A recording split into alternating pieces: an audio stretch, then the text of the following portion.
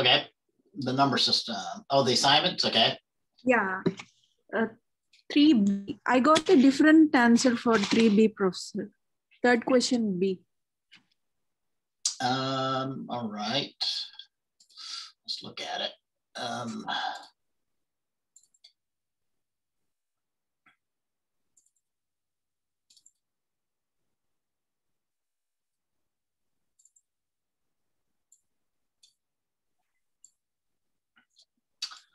Let's see. Let me share my screen too. I haven't done that yet.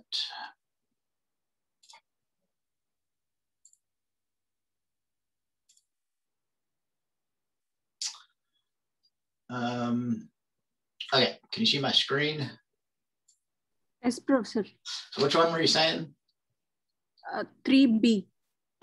3B. Yeah, I should probably give out like a typo bounty or let's see. 3B, convert the binary to their decimal equivalent. So the non-fractional part should be what, 1 plus 2 plus 16 plus 32, that's 48, 50, 51. Okay, so it should be 51.59375. Yes, Professor. Okay, yeah. All right, so yeah, there's first mistake. So yeah, it should be 51. Why did I get 59? Because I thought the 8 was there. 1, 2, 4, 8. Yeah, 50, 51. I'll go ahead and fix that. Yeah, sure. 2D, the question you gave was 11100, Professor, but here it looks different. 2B? 2D. Oh, D. Yes. No, the top next. 2D. Yeah. Right. Yeah. Yeah, I mean, maybe I shouldn't have changed that, but yeah, maybe I had a slightly different, you're saying it was a different problem in the assignment than the one that I'd had on the solution here. Let me see.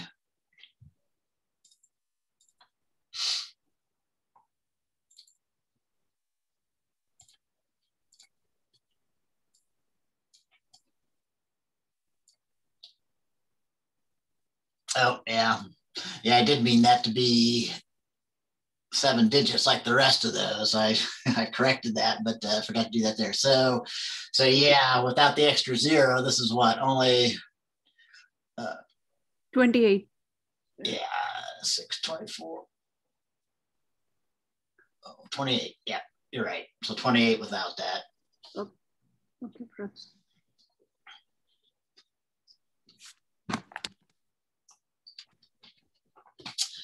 So I'll make a note of that so I can correct those.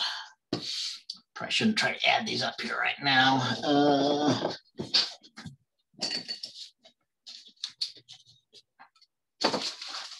Yeah, but if you guys spot any others that are mistakes, certainly it's good for me to know those because I might be reusing those. So there's all my paper. So let's see here. That's 2B and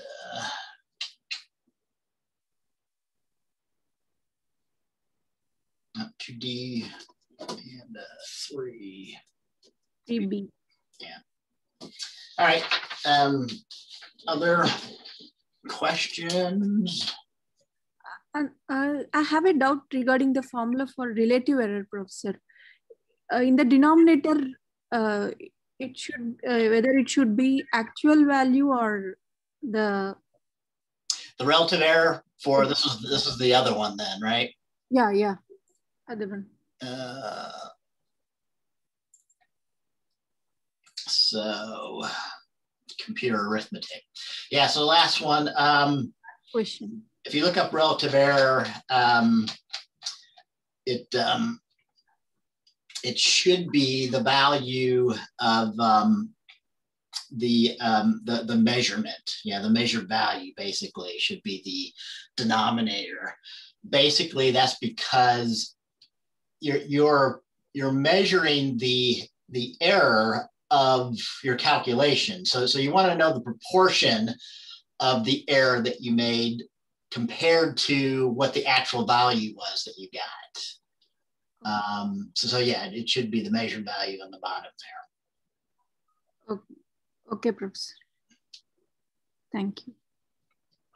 That's, I mean, well, yeah, that's important because, well, for one thing, you might not know what the absolute error is, right? So you'll know, so unlike this problem, you might not always know what your actual error is. So in order to estimate stuff, you have to do something in relation to what your actual value is. And then there's ways, if you ever take a course on the numerical analysis or something like that, there's ways to maybe put bounds on what the absolute error, what the maximum of the absolute error is, which can then give you some idea of your relative error, things like that. So.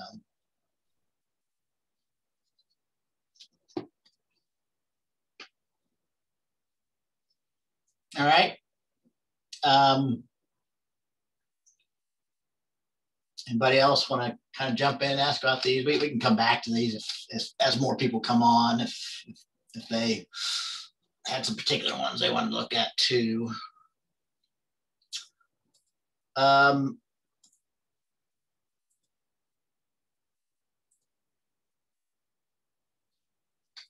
So there's probably a lot we can go over on the digital logic as well. There is, some practice problems for this chapter as well posted, although I haven't posted the solutions yet on that. So like I noted in our most recent announcement, or pretty recent announcement, I'm probably just in terms of, the schedule for these, since I kind of added these on recently, I'm thinking about, I'll probably be posting these just before our help sessions here on Wednesday for the week before. So that's why I posted the chapter 9 and 10 on the number systems and the computer arithmetic. So, and yeah, next Wednesday I'll post the one for the stuff that we'll talk about today. Although it's good for me to have these as well before I talk about these, because kind of now that I know what some of these practice problems are, I can try and maybe do similar things when we talk about digital logic here. So, but yeah, that reminds me. So I don't know. We'll see if anybody comes and asks specifically. But I was wondering if anybody had any problem with the Booth algorithm. Like I said, this makes a pretty good kind of example of a potential comprehensive exam problem, assuming that we gave you like the pseudocode or the flowchart of the algorithm. So, but we might assume that you know how to what 2's complement is and how to add and subtract 2's complement numbers and things like that.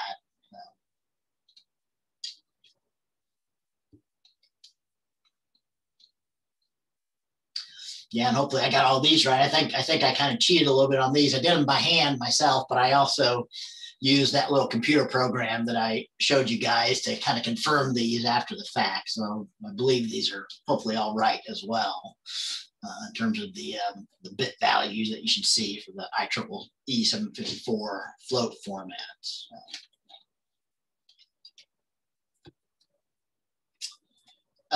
Okay, so as usual, feel free to jump in if people have questions. I think I'll go ahead and get kind of started on the digital logic here.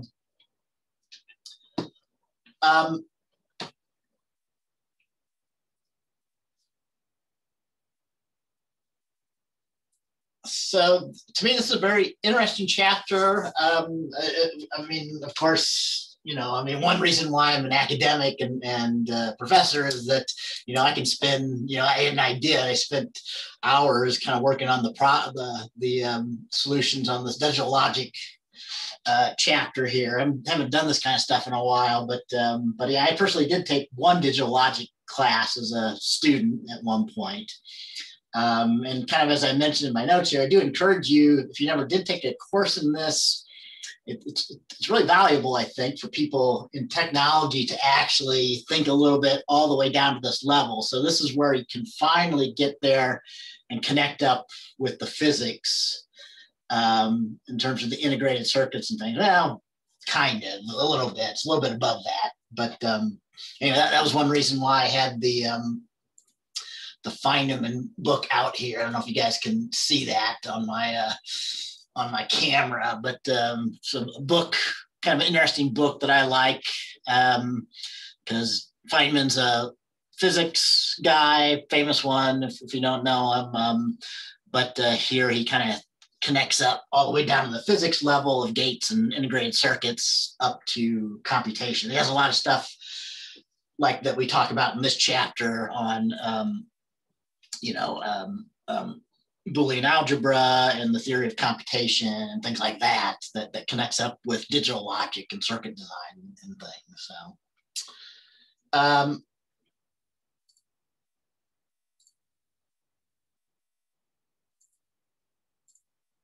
So anyway, and a couple links for some courses. If, like I said, I mean, if you don't have time to do it now, if you ever do have a little bit of time sometime, it's a good thing to maybe think about putting on your plate. We have an undergraduate course that we teach it occasionally on digital logic that our physics department used to do. So. But to finish my thought on that, I think it's definitely worthwhile. I mean, kind of to me, I mean, a lot of, I can say that about a lot of things, so everybody should really know kind of the basics of things like data structures and algorithm analysis and programming, general kind of concepts of programming. If you're in the computer science field or information technology, right? But this is another one that's a good one to kind of have under your belt. It helps you understand lots of stuff, like on the computer organization level, like we're talking about in this course, but all the way up then, operating systems and things like that.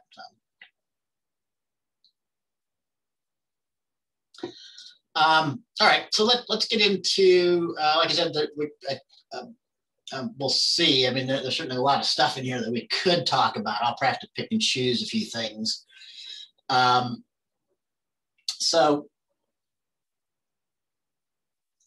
There's a small introduction to Boolean algebra, which I'll maybe give the kind of quick summary of some of the important parts of this here. So as is discussed in our chapter here,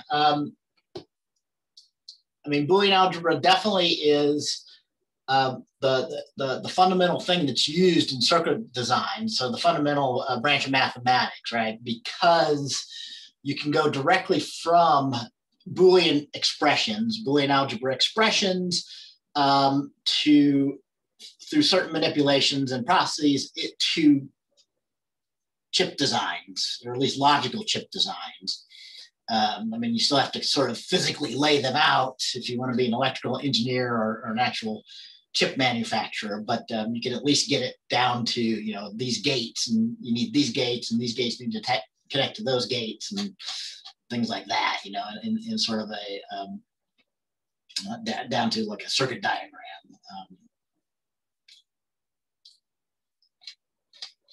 So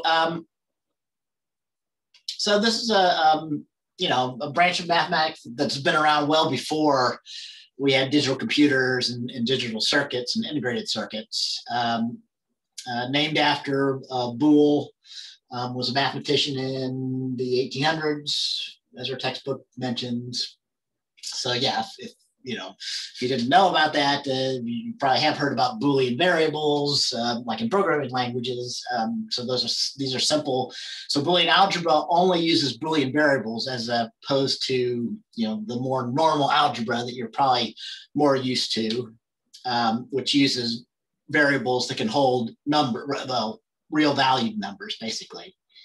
So the variables in Boolean algebra are always Boolean variables. So all Boolean variables have a value of true or false. Conventionally, we use 1 and 0 for true, one for true and 0 for false. And that kind of makes sense if you look at the basic operations of Boolean algebra, and, or, and not. So these form a complete set. That's another concept that's talked about in this chapter here. Or maybe, in this section. Actually, I think in the third section coming up, they talk about the concept of complete sets here. But yeah, the most basic kind of complete set is and, or, and not. Also, again, I assume most people are familiar with this if you've done programming, because besides doing arithmetical expressions, addition and subtraction on numbers, you will do a lot of expressions on conditional expressions, on Boolean expressions using operators like and, or, and not. So most programming language will support those. And maybe some others sometimes, so like exclusive or some other things.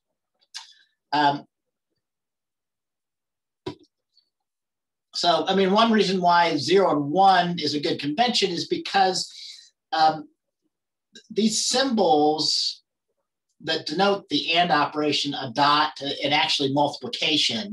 So that can be used for multiplication for real numbers as well, as a symbol for multiplication in algebra. And or can be denoted as a plus sign, like addition. There's no real kind of, well, the not of a number is kind of like taking the complement of a real valued number. But yeah, I mean, that leads to the idea of a simple truth table. So to see how these operations work, so let's start with not. So hopefully everybody knows what we mean when you take the logical not of a Boolean variable. So if it's true, like P, then it becomes false when you take its not or its complement, and vice versa. So or, and or, I would assume, again, most students have run across these kinds of operations when we're doing conditional statements or Boolean statements. So the or is kind of like plus or addition. So if you think of this as like adding up these values, so 0 plus 0 is 0, or 0 or 0 gives you 0. So for the or, if any or both values are true, you get a 1. Okay? So it's not exactly like plus, because plus for numbers, this is actually 1 with a carry of 1, right? But kind of similar idea. And that's why the symbols have this correspondence. Same for multiplication. So in our truth table, 0 and 0, so false and false is false. So the only time and is true is if both P and Q are true. So that's what and means. Oh, there it is. That's what and means. All right. And again, also kind of like multiplication, if you think of multiplying those for actual numbers, we get the same result here, in this case for multiplication.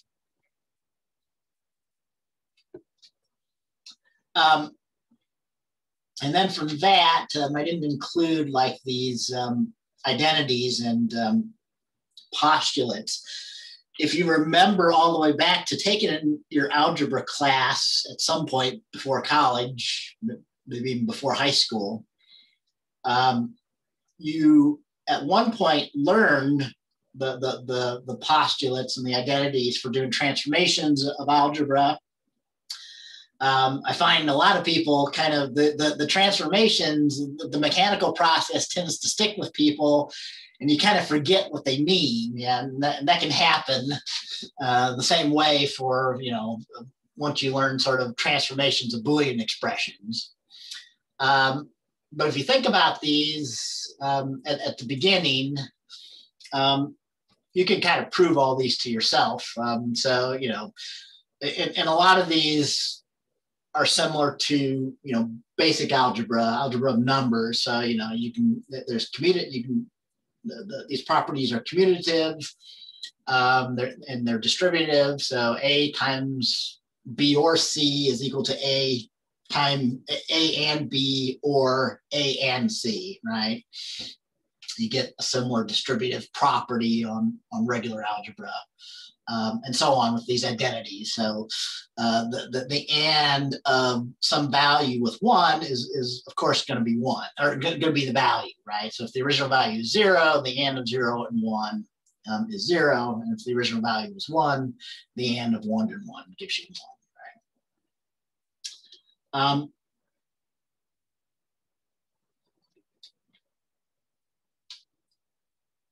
So there's one thing in most of the, well, I mean, in the mathematical sub-branch of Boolean algebra, it's always assumed that and takes precedence over or. So that's kind of one of the order of precedence. That's another thing that you might have remember learning from algebra, the PEMDAS or that kind of thing. Parentheses, you evaluate parentheses, have the highest order of precedence, followed by other things, followed by multiplication and division usually, and then addition and subtraction and things like that. So if you're looking at mathematical expressions of Boolean expressions, Boolean algebra expressions, parentheses still have the highest precedence, but followed by and then followed by or, right?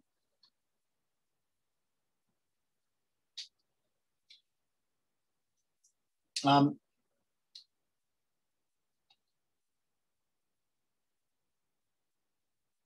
then one final thing from this, there's another kind of common operator, the exclusive or. Actually, there's a couple of operators defined here in this table, and we'll talk maybe more about it. I mean, NAND is really just the not of the and. So you can kind of get this notation, but you can kind of understand that, or you should, So if you take just the not of the and result, that's what a NAND is. And if you take the not of the basic or operation, that's your basic NOR. Now, exclusive or takes a little bit more work to derive this, but you can create exclusive or, which is talked about in our textbook, from and or and not. But I can't remember if I talk about it here. I know our textbook talks a little bit about that. But the exclusive or operation is another relatively common one, useful one. So in English, you can think of that as should be true only if one of the two values is true. Otherwise, if both of them are false or both of them are true, then the exclusive or should be false. But if only one of the two values is true, are you true for exclusive or? So.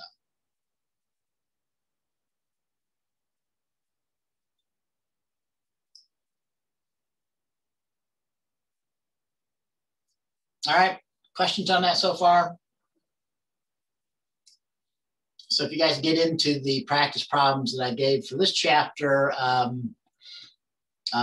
there's a lot of opportunity to I skipped over De Morgan's. I should mention that too. But there's a lot of opportunity to practice applying these transformations in order to try and simplify Boolean expressions and things in the example problems that I gave here. So De Morgan's theory is also important. So we should mention that the taking the NAND of two values is equivalent to the not of the value or the not of the other value. Okay, so if you have a NAND, you can rewrite that as the or of the not of those individual products. Okay. Likewise, you can transform the NOR into the not of the and into the and of the complement of those individual Boolean variables.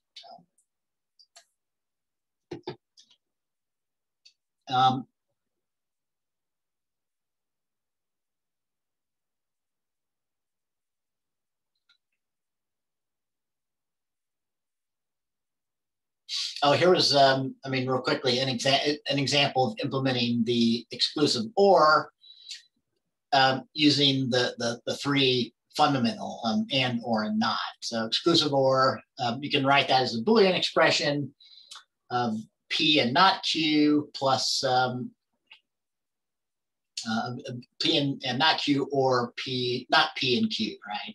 So this will only be true for the values where P is true and Q is not true. So that only matches. So that's only true for this particular row of our truth table, or this particular input of the P and Q Boolean variables. And this one is only true when P is false and Q is true, right? And then, so the OR of that would be true when either this one or that one, which is the exclusive OR here.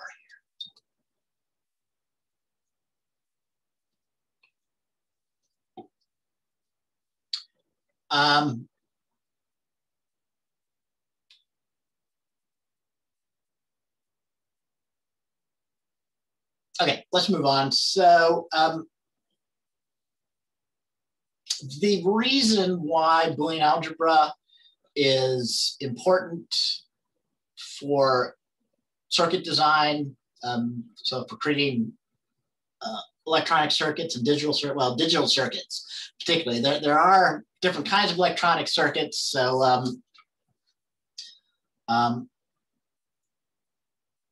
and we'll talk a little bit about those.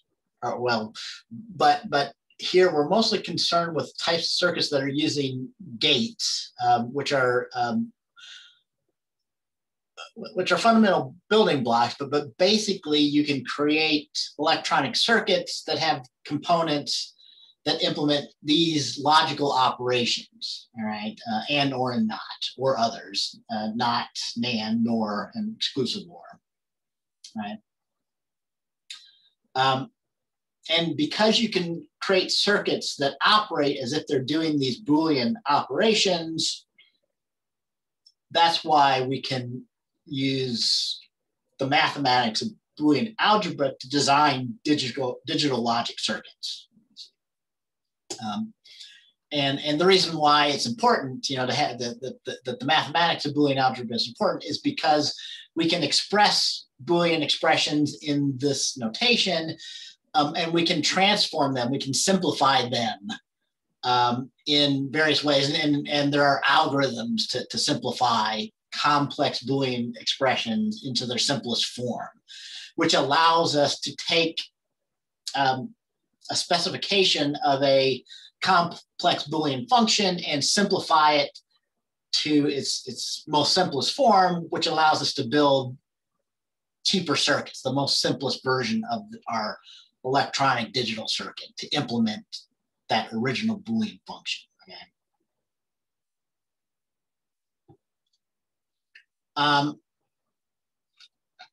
So yeah, the basic symbols, and these are kind of logical symbol designs for logical gates. But yeah, you can kind of go from a circuit design like this to actual chip manufacturing then, if you can get this laid out in such a way on the space of your chip, your integrated circuit.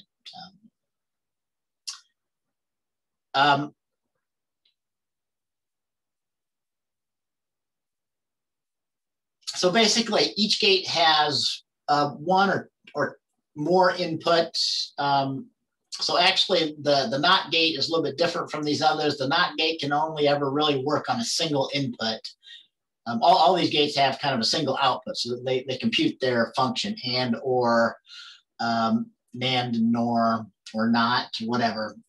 So they compute their function and give a single output for the most part.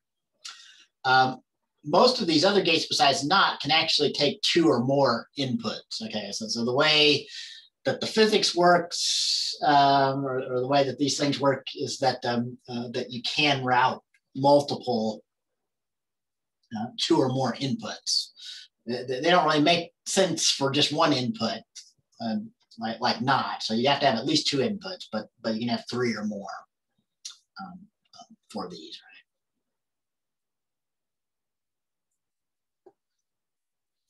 So there's some things that we won't get into a lot in this class, you know, things like signal propagation delay. I mean, that has some,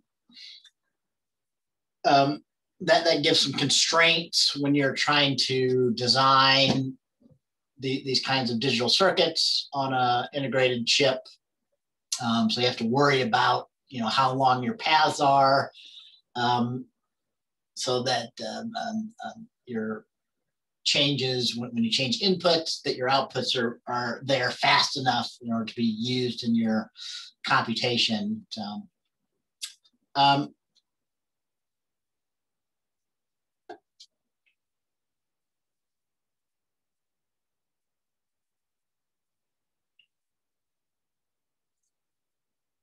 So when we're working with, when electronic engineers are working with gates, they you know, kind of have their own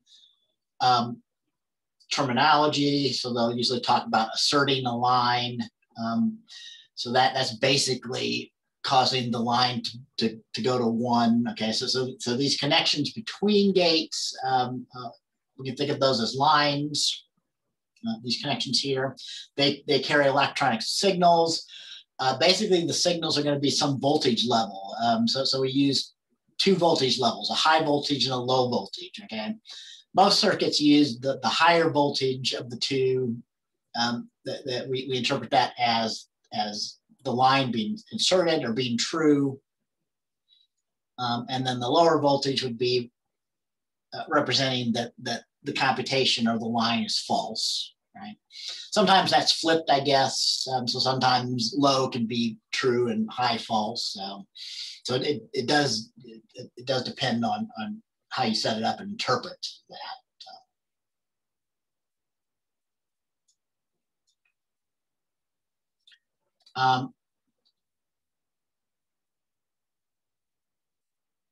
Okay. Oh, this was the section where function complete sets of gates were talked about.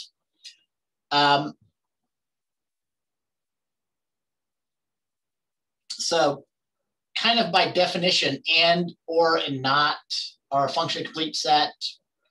But you can find out that there are other sets that are functionally complete. So our textbook talks a little bit about why and not is functionally complete.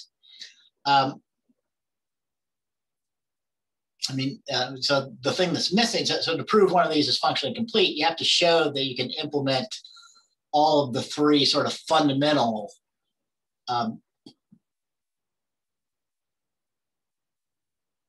functionally complete sets just using the gates in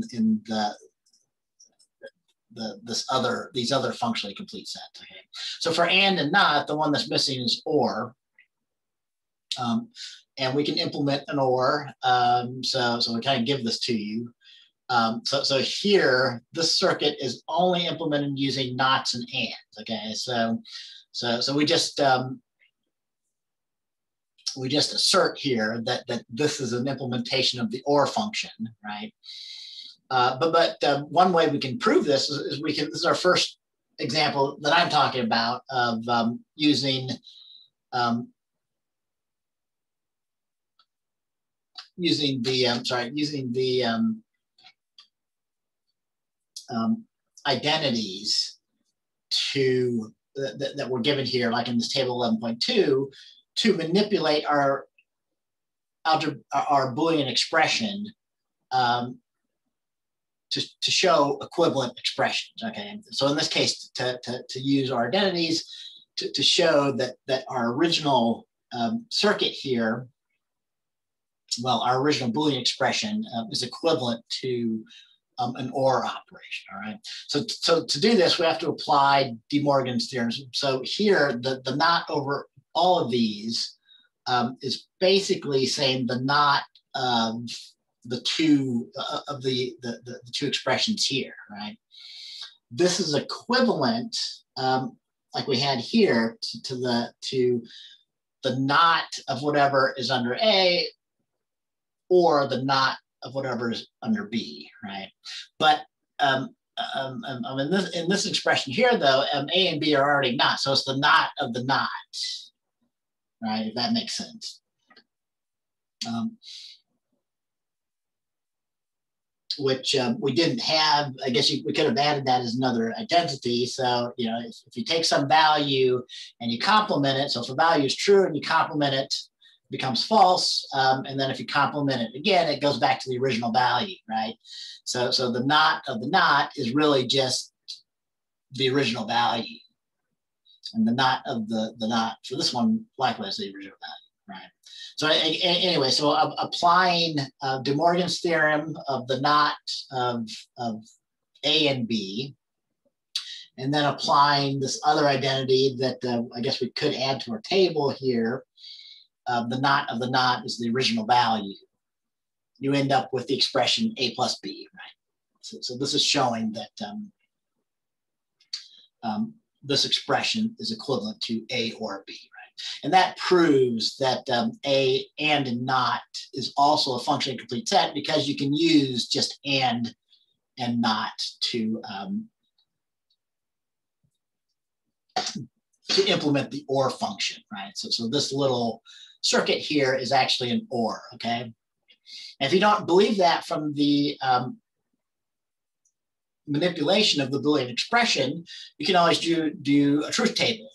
So that might prove it to you, might be a better proof for you if you're not comfortable with doing these sorts of manipulations of the Boolean algebra, right? So our truth table here, like I said in the example problems,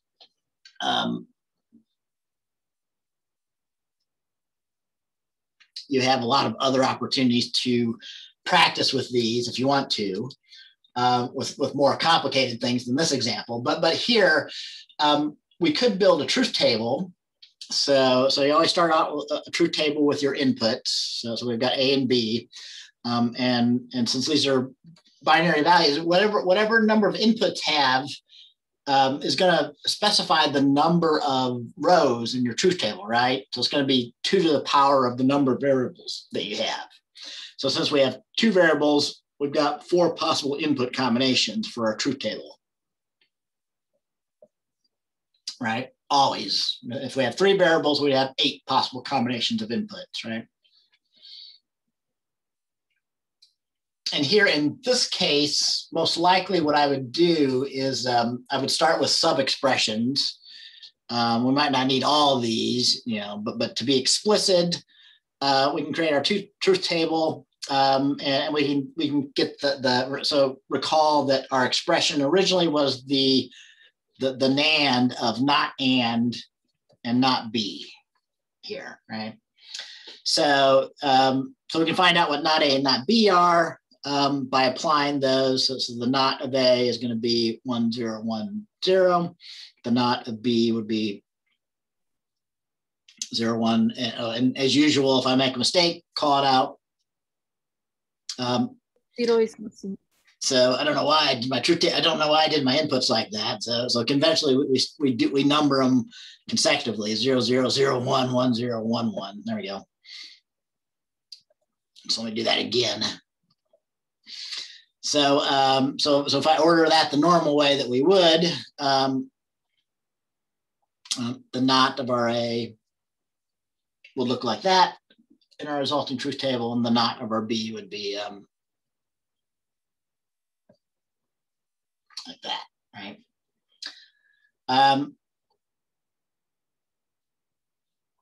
And then we can apply the and operation of the not A and the not B. So here we're not doing the NAND yet. We're just doing the and then we'll do the NAND of that.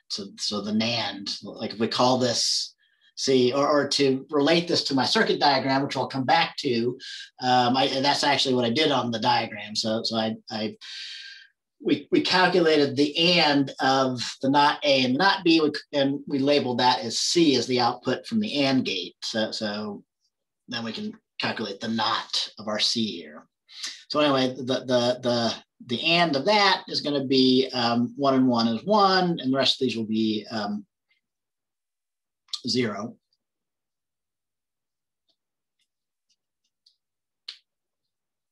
So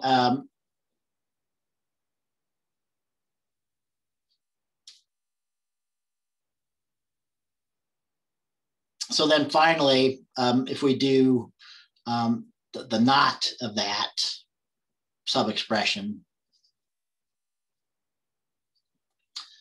we get this result, okay?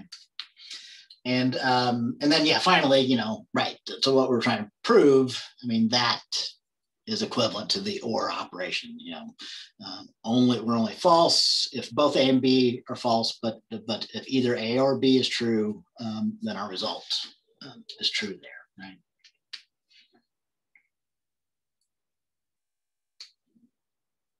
So anyway, that's a simple example of a truth table, or at least how you construct one for a logical expression here.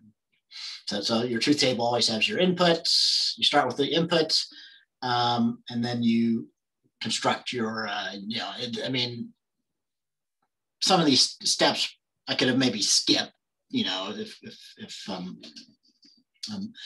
as kind of relatively obvious. So we can like I could have maybe skipped over these and directly went to the AND of the not A and not B.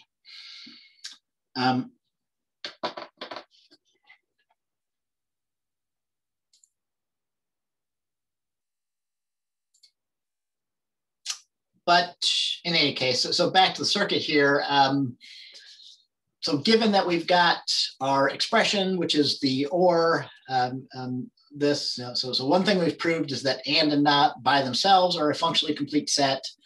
And the other thing is that we've proven basically that this circuit, if you feed in A and B, the output at what I labeled C, not C here, will be the OR of A and B, right? But notice we're only using and not gates, right? So we start by kind of, you know, using a not gate to give us the not of A and a not gate to give us the not of the B input. We AND those together to get the AND of not A and not B. That's our C result. And then we NOT that again to get the NAND basically.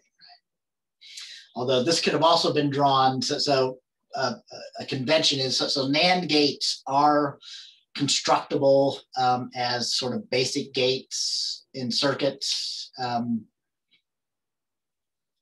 So electrical engineers like to use NAND and NOR gates. You know, I'll mention why in a second. So yeah, I could have replaced these two symbols as the single symbol of a NAND gate.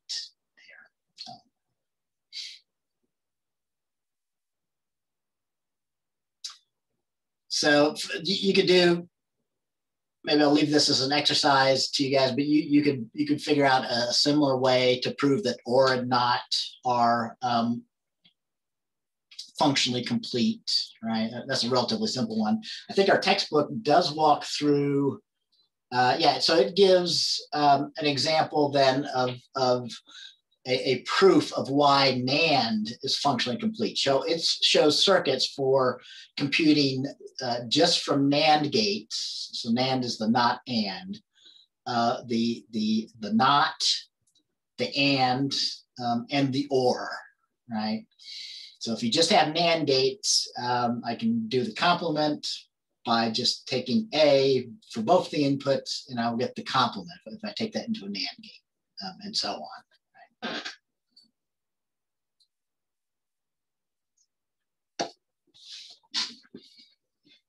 So one reason why functionally complete sets are important, especially like the NAND and NOR functionally complete set, is that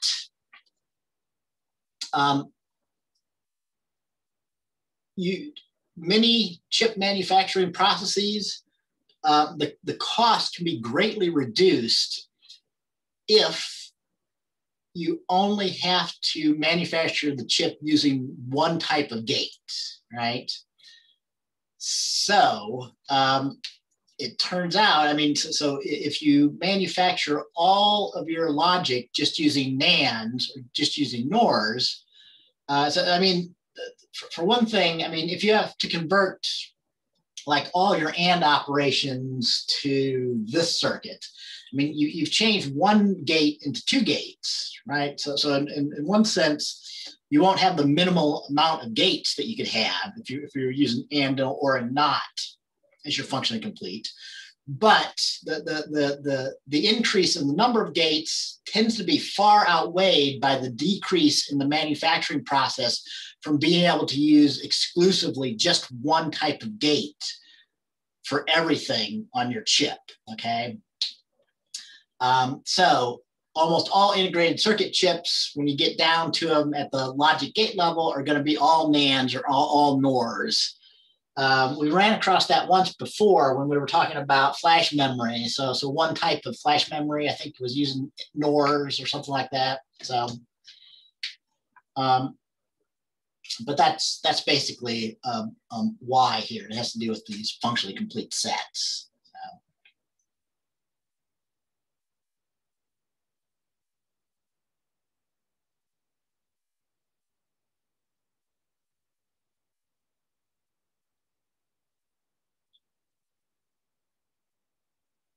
Oh yeah, so I did actually did that. Didn't leave it as an exercise to you guys. So all right, so let's see, questions on that so far? All right.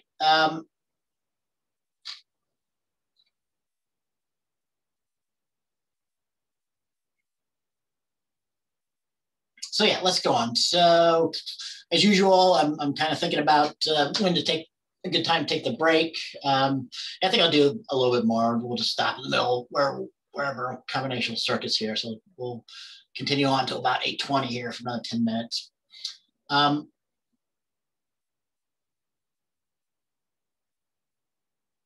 So starting with our next two sections here, we get into some of the details of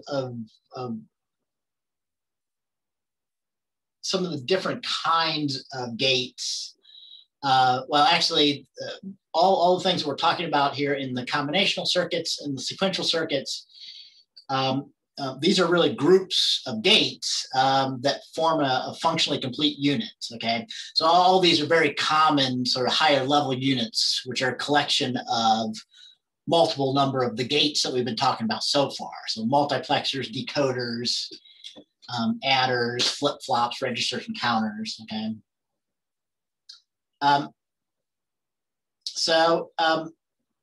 think I'm skipping a little bit ahead here, but if there's one thing that you kind of remember about combinational circuits versus sequential circuits, it should be this, is that the difference is that combinational circuits are stateless.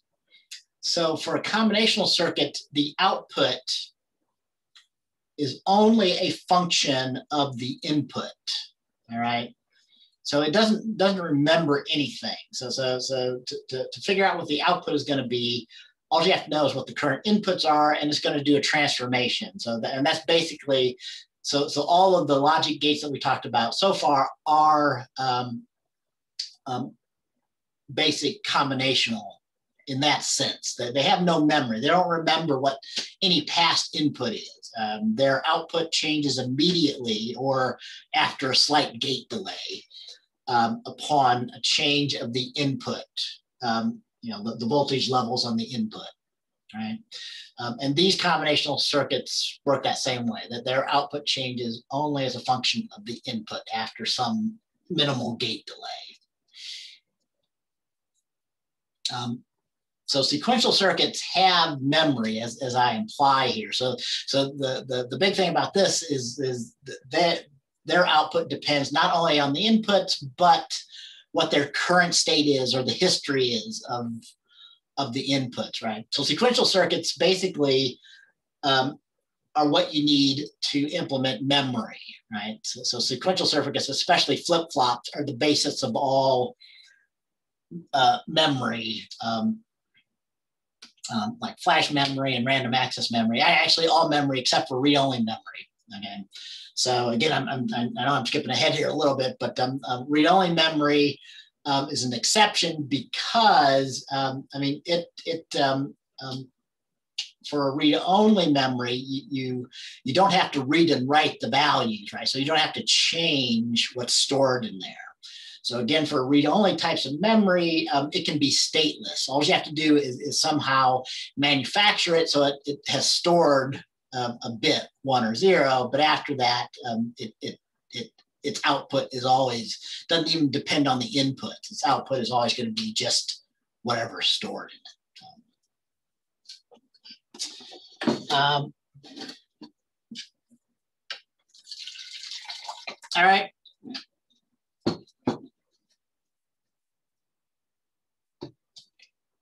But before we get to talking about those different types here, this allows us to talk a little bit more about some of the process of designing chips. So some of the process of going from a Boolean expression, or actually usually we kind of start with a truth table or some idea of a big truth table for a circuit. And then we might use different ways to manipulate our representation to try and simplify that to its simplest form. Okay, so anyway, as with gates, I mean, we can use truth tables or graphical symbols, so the symbols for circuits, or Boolean expressions to represent a combinational circuit, okay? That's not quite true with the sequential circuits anymore because, again, because they have some memory, so we can't completely represent the functioning of a sequential circuit with just a truth table. We have to use like a sequence table, like they call it.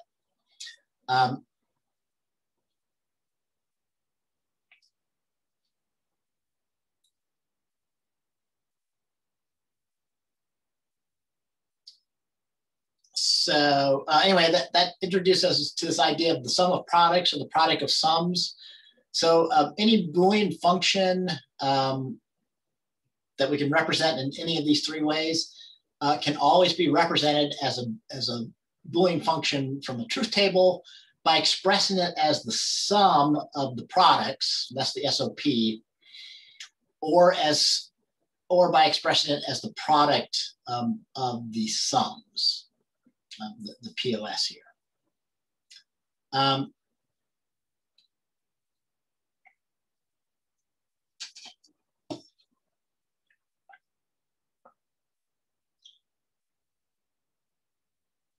So why would we do this? Well, the sum of products is a little bit easier, so we'll start with that.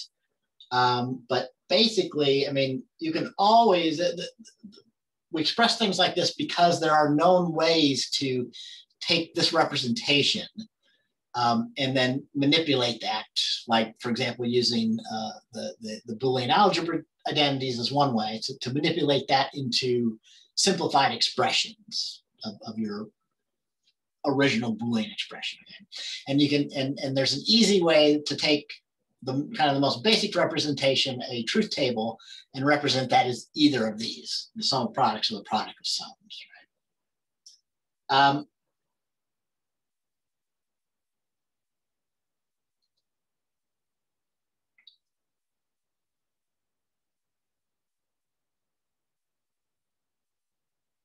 So let's redo this example. So the first one is an example of the sum of products. So we've got a truth table that defines a circuit of that will need multiple gates to implement, right? So from the truth table, you know, we get all these relationships that F should be false when A, B, and C are 0, and false when A and B are 0 and C is 1. and so on. Okay, so from this, we can represent this as the sum of the products. Okay, so the idea for the sum of the products is that basically one way to represent that is that we want F to be true either when this combination is true. So F should be true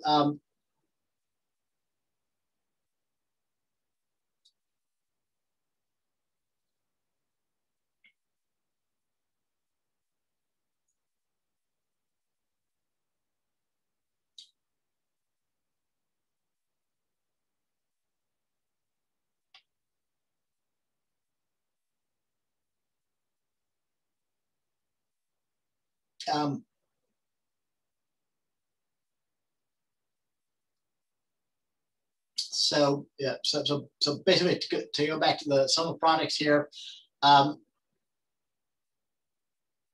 if we have the not of A, so looking at these, looking at each one of the rows where our output needs to be 1. Okay, so then we want to add, we want to create expressions for each one of these. Yeah,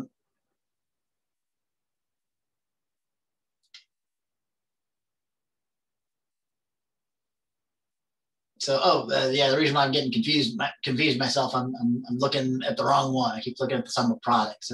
So the first one, the product of sums, sorry, the first one, the sum of products is actually this expression here, which is a little bit easier to understand. Sorry, I was confusing myself here. So this one's relatively straightforward compared to the sum of products.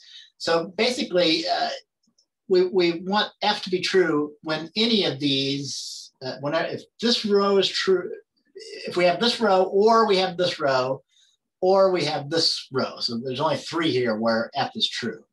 So this one, or this one, this or this or this, if either of those are the row that we're looking at, F should be true, right?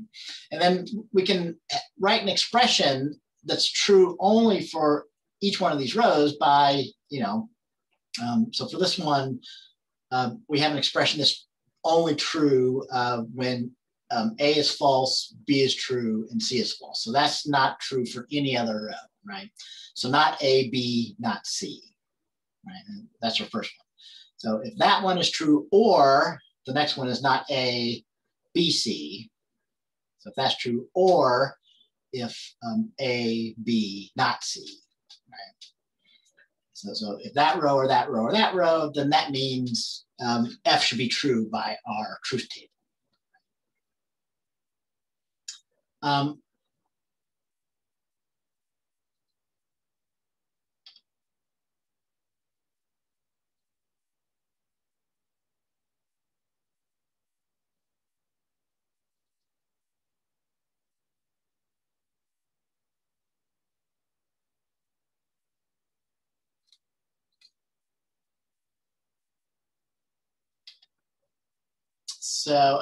Anyway, yeah, so they didn't, I was wondering, I was thinking if they tried to simplify these or not.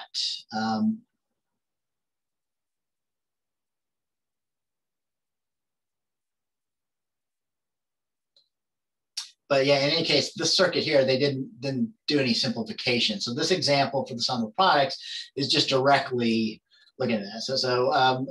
The point of this here is to emphasize this idea that we can always go from the truth table to a circuit. Okay, so this might not be the simplest circuit, but this circuit will implement this truth table because it's directly implementing our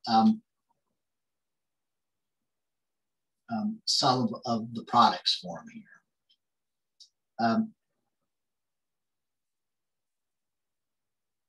That are our SOP form here.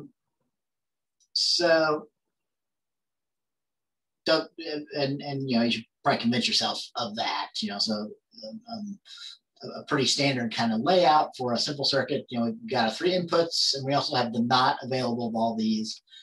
So our 3 terms here get implemented by these 3. And gates.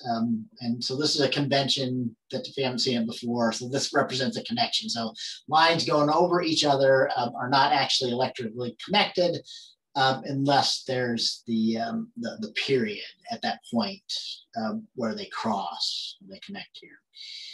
So this AND gate here is only getting the not of A and then B and then the not of C. So that was the first one of our sum of products here. And so on. And if we take the result of these three ands and we OR them together, we get our final result. Right?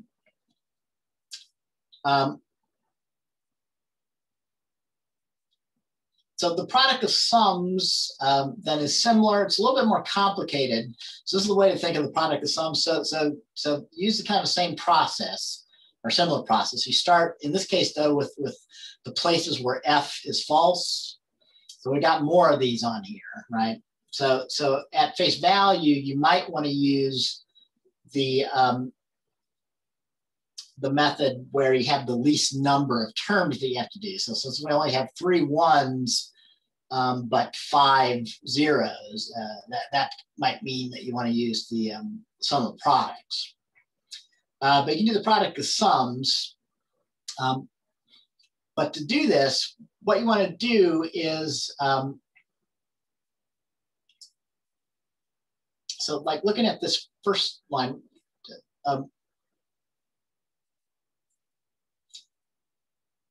you're basically saying that you want to be true anytime it's a row that where the output is false. Okay, so for any, so you find all the rows where the output is false. That's going to be not A, not B, not C for our first one.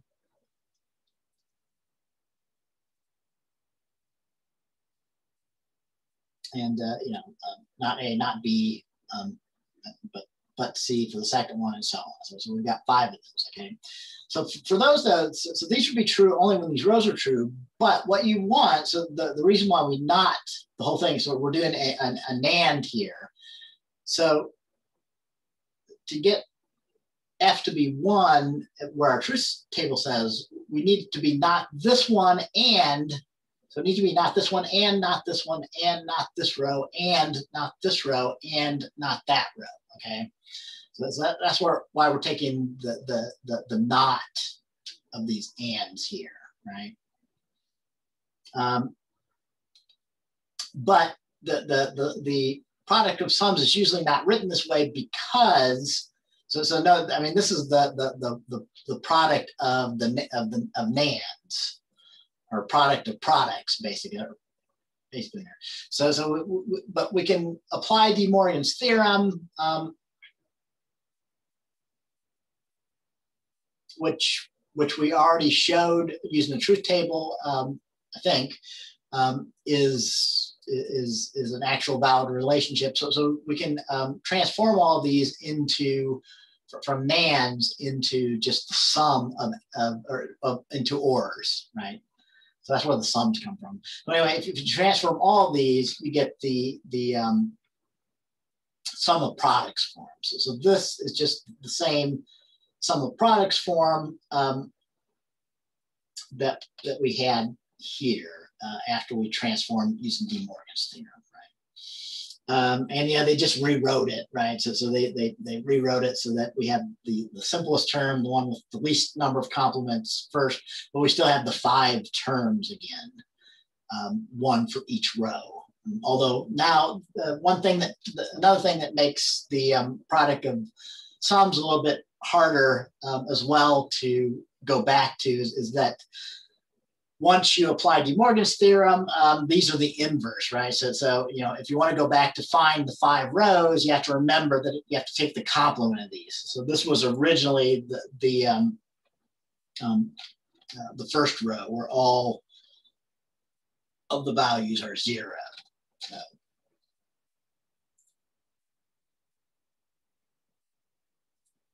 All right, and then like we showed for this circuit, again, we didn't show simplifying this at all, so there might be simpler circuits if we did some simplification. on these, which we talk about next year.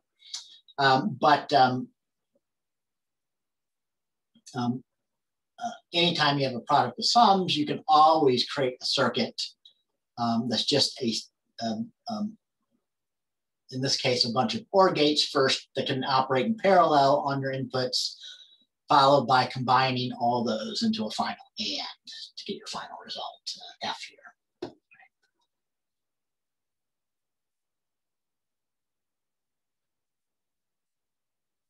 Okay, and then finally, although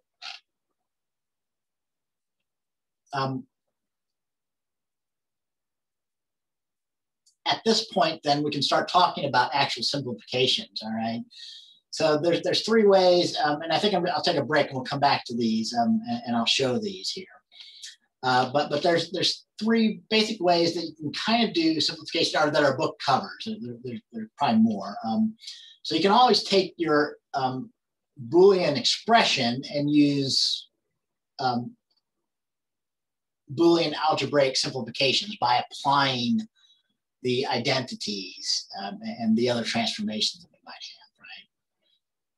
So these kinds of transformations of the Boolean expression.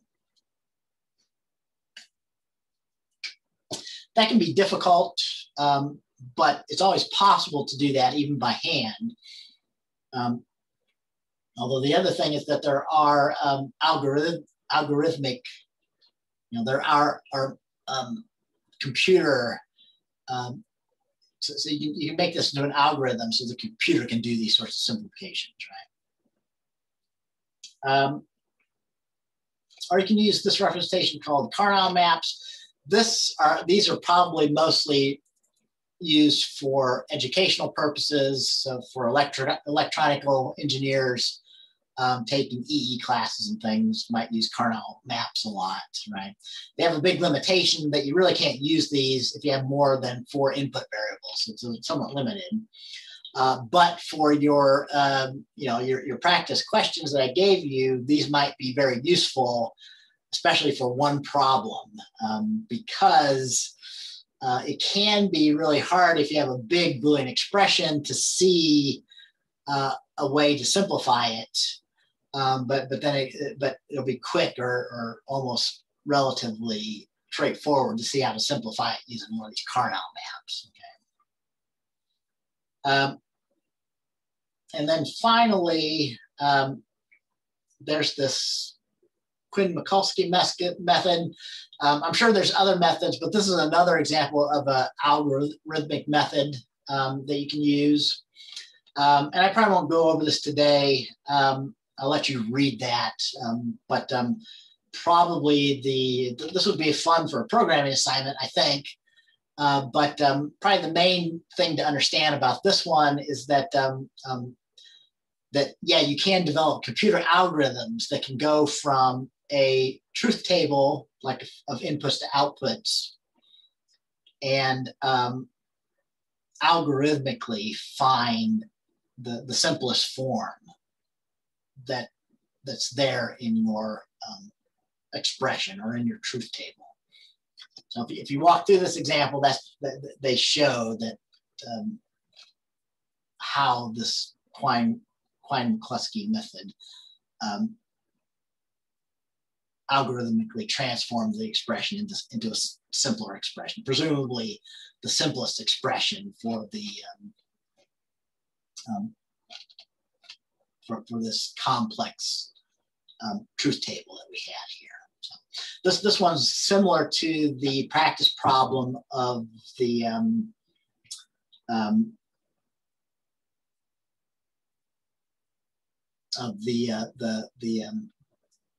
LED display one that I gave that I'll post the solution of later on here. So.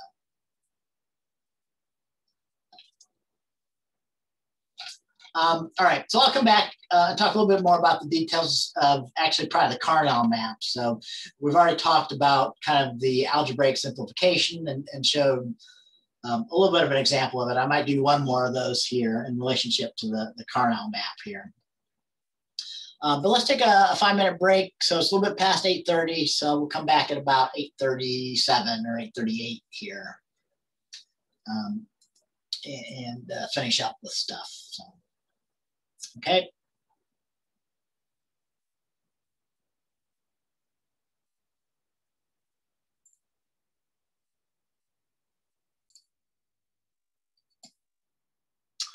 Okay, let's go ahead and start again if everybody's ready.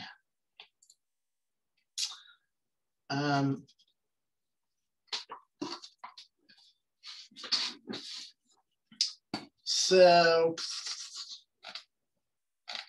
now that I'm thinking about it, I'm probably just going to talk a little bit more about Carnell map here, although while I'm doing these, I can probably, I think, thinking about this, we can give maybe an example then of doing the some algebraic manipulation. Although we'll see if I can get it right here on the fly or not. So let's look at these. So all of this section, we're concerned about trying to simplify the circuit, and that's an important thing to be able to do. So for many reasons, so often, so we all, whenever you take a class like this, I mean, and you need to do these kinds of things by hand in order to understand the principles, you can usually only at most work with examples with 4 or 5 inputs. But for real circuits, you might have hundreds of inputs and hundreds of outputs, and it would get very complex if you're trying to manipulate Boolean expressions or whatever by hand. So that's why we need kind of algorithmic methods that we can use a computer to help us do these sorts of simplifications and reduce down the circuits to the smallest possible circuits that we can get. Another point about just looking at this particular example that they used for the more extended Carnell map.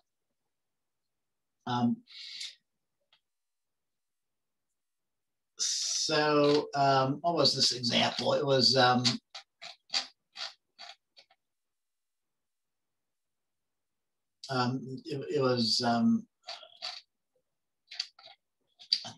they must just describe it. So anyway, the inputs was mapping from regular binary coded decimals into this sort of packed decimal. So the basic idea is that from in this other representation of the magnitudes from 0 to 9, any increment from 1 to the next only changes 1 bit. Okay, so this is a good representation if you want to use an counter, because if basically all you're doing is incrementing the numbers until you wrap around or whatever your counter does. It simplifies things if only 1 bit ever changes at a time between one clock cycle and the next, or whatever timing you're using to increment. So anyway, I mean, that's not really important. I mean, one thing to note about this example, I mean, you can have multiple outputs for an input. So our truth table here, basically, there's 4 outputs. There's 4 inputs, and we need to, if we want to create the circuit for this, we have to have an output for all digits. So given the input of ABC, our output for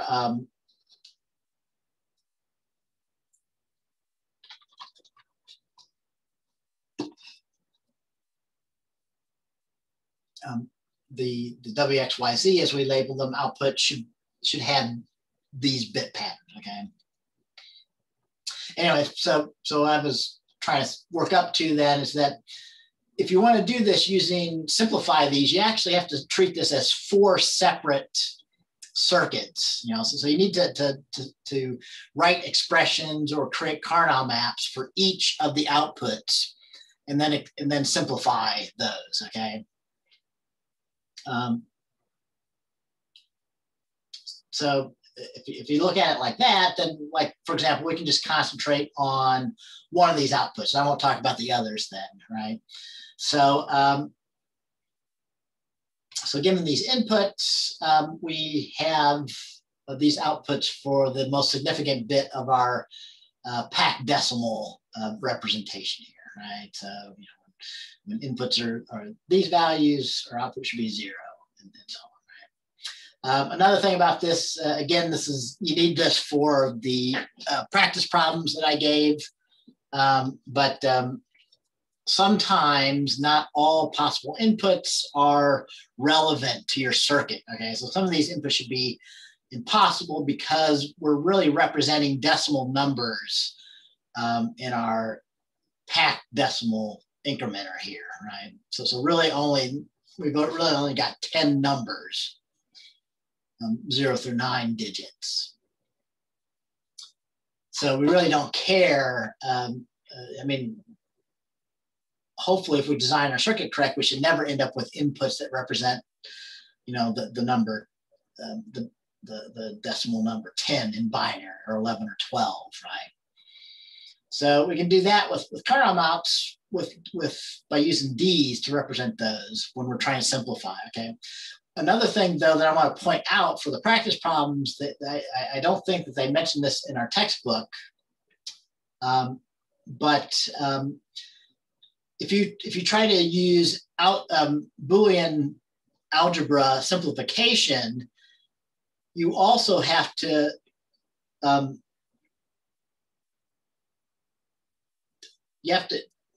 take into account these don't cares. So that means if I want to use a Boolean algebra, you know, using the identities, I have to not only list all the places where it says 1, but I also have to list the places where it has don't care, because it might turn out that I can make a simpler circuit if I allow these to become 1 for my simplification, okay?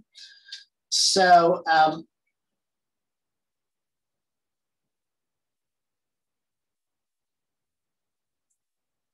so I'm going to just recreate this, and then I'm going to try to do the manipulation for maybe just the W expression, okay? So you know, from our textbook, you can see that the simplest version of this logic, of our logic table that we have here is this expression here. And we can get this from the Karnow map, okay? So let's see how they got that from the Karnow map real quickly.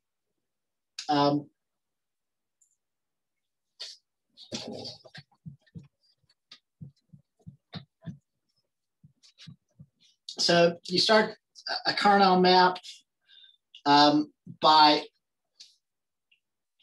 you could put in all the 1s and the 0s and the don't cares, but like they show, it's probably easier to read if you only fill in the 1s and also the D's, though. So there's lots of simplifications that could happen if you use the D's that you might not be able to use if you don't use those. Okay, so in this case for W, you can actually really make no simplifications if you don't use some of the D lines here, okay? So anyway, what they have is a table, and the maximum that you can kind of do, unless you try and do this using like a third or higher dimension, is 4 input variables, okay? So that translates into a table, a 4x4 table.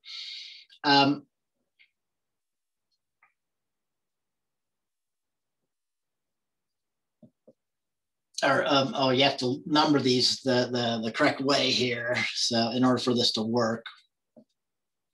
So like in that order, and the same thing, but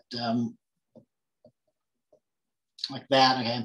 So really what these represent is different combinations of the A, B, and the C, D variable.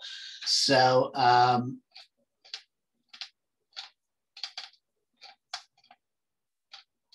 like they showed in a previous figure, a simplified way of thinking about this is that these are where C is true, and these columns are represent where the D is true. And then these columns represent where the A is true. Or sorry, rows. These rows are where A is true, and then these rows are where B is true here, okay? And then the rows that I haven't indicated are where the complements are true here for these combinations, all right? So, so in general, the way to read this, so first you have to start off by filling in the table, right?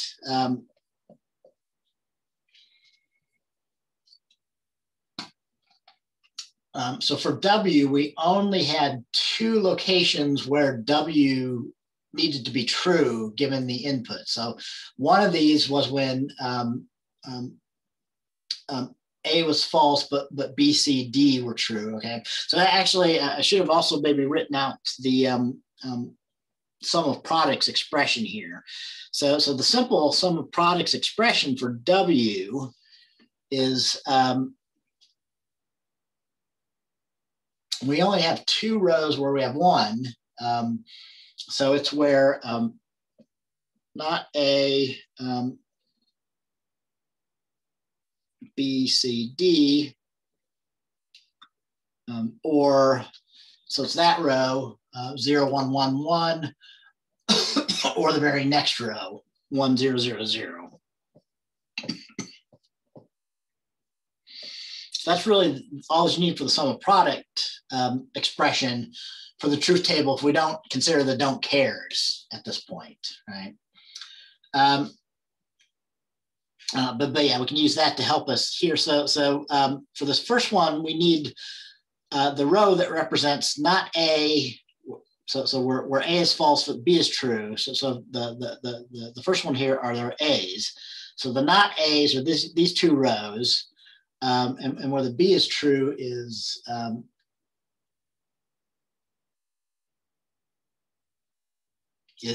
this row. So only this row is going to be where not A. So these are the not A's, these 2, but B is true. And then for the column, then for our first one here, we need the columns where both C and D are true. So these 2 rightmost columns are where C is true. You know, so C is the first digit, 1, 1. So, and then these 2 columns are where D is true. That's the second digit. But anyway, so if you do that, this square is the one that represents of our 16 possible inputs where we have not A from here, but B is true and C is true and D is true, right? And that's kind of why these can help you. So you can kind of directly use those to get the right square in the Carnot map. Okay. And then our other one is where A is true, but B is not true. So that has to be this row. And where C is not true, so that has to be one of these 2, and where D is not true. So that gets you, oh, sorry, not that one, that one. So D is not true on these 2 rows here, right? And, you know, like I was saying, if you don't take into account the don't cares, there's no simplifications that can be made. So that implies that this form here in the sum of products form is as simple as you can get. But if you fill in the don't care, so there's actually don't cares for all of the remaining rows. So we have don't care for 1, 0, 1, 0.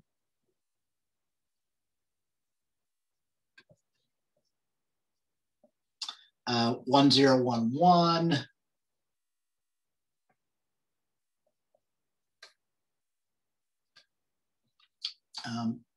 1, 1, 0, 0. And again, if anybody sees me make a mistake while I'm doing these, shout out. So that was 1, 1, 0, 0. And I should have left myself more room. So, and then 1, 1, 0, 1. 1, 1, 0, 1. Oops. I probably should write the bit pattern under here to make it easier to look. and then 1110, and then finally 1111. All right, so that's the full sum of products expression where we put in the don't cares. Okay, and then this table that those 6 don't cares for the decimal digits 10 through 15 actually represent all the places where A is true. And I'm kind of leading up to the simplification that we can do here. So all the places where A is true. And then also as well, not quite where all A is true. There's 2 places where A is true in the first 9 digits. So where A is true,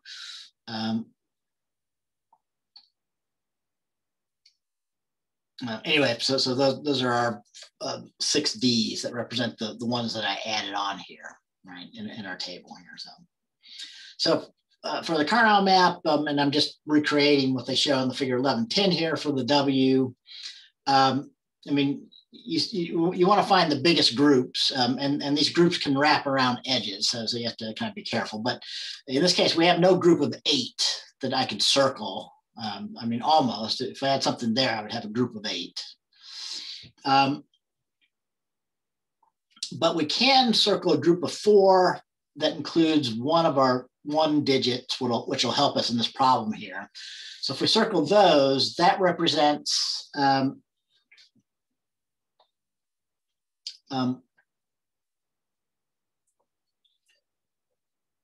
if we write that in our expression, so what we're saying is that this represents a possible simplification. So if we write the expression that represents the things we've circled, and then if we write, in the sum of products form, is that if we write all the expressions that we need to circle all the ones, so where the D's don't concern us here is that if we don't end up with the D's circled, that's fine, as long as we write down the expressions where we've circled all of our D's, okay? So, and in fact, you can have circles of 8, 4, 2, or 1. So I don't know if the book only circled the 1 here. So I don't know if you get a simpler expression if you circle the 2 values like that. Let's try either way. Let's first do what the book did. So here for our first one though, these 4 that we've circled represent the places where A is true and D is not true. And that's it, right? So when you have a group of 4, you're actually eliminating 2 of the other variables. So so I got that again from the looking at this the helping notation on the sides here. So the rows are only where A is true, and then the columns are only where D is not true, right? So that gives you your expression here. So basically, this expression covers exactly those 4 squares here. So anything where it's true, where A is true and D is not true, would end up in those 4 locations, right? And then they showed just as if AB was circled once. So that would be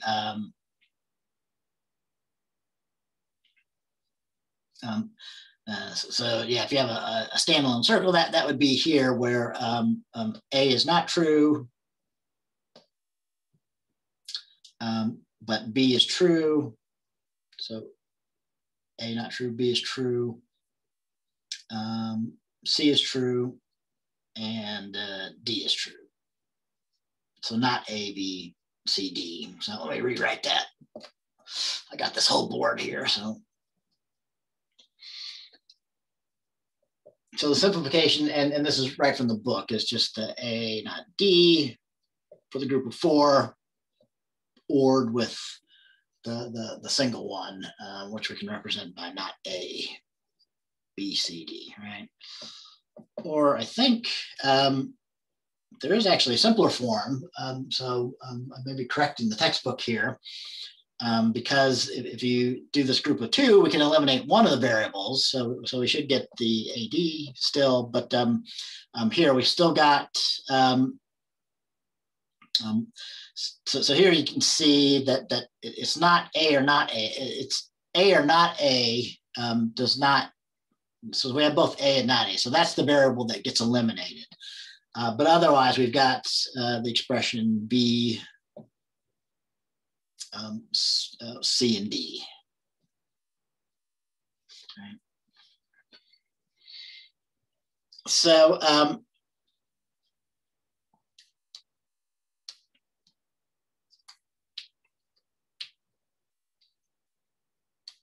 I'll leave it as an exercise to do the truth table to prove to yourself. So if you didn't, I mean, you know, it would be worth proving to yourself. You know, to summarize the procedure so far from the Carnell map, we have said that this expression here in particular can be implemented with exactly the same results as this expression if we don't care for some of these values that we mark, whether they end up being 0 or 1, right? So if you wrote the truth table for this, you should find that all of the first 9 we get the correct results, and then the other values through of 10 through 15 could be 0 or 1, but that's fine as long as we get the correct results for the ones that we do care about, right?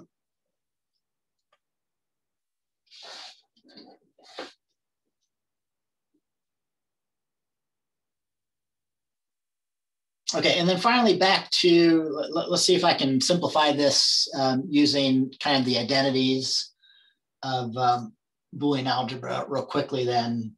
So like I said, you do need to write in the don't cares if you wanted to get the simplest form here. And we've got that complete thing here. I don't know if I've probably left myself enough room here for work, but now that I kind of know what the simplest form is, that helps me a little bit. So I can maybe look for the simplification that removes the B and C to get the first term here, right?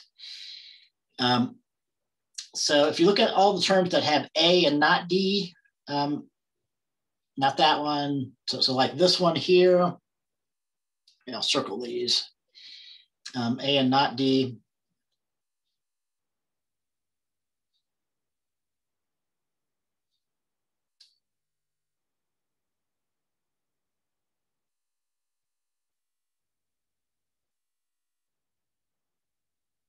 Right.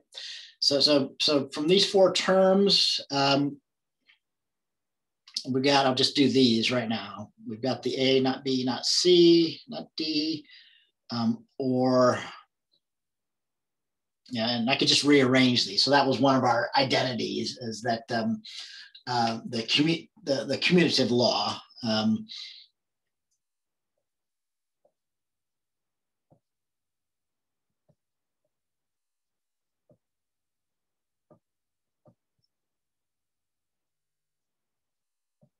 And then I would have the rest of these that I didn't circle as well, arranged somehow on my line here.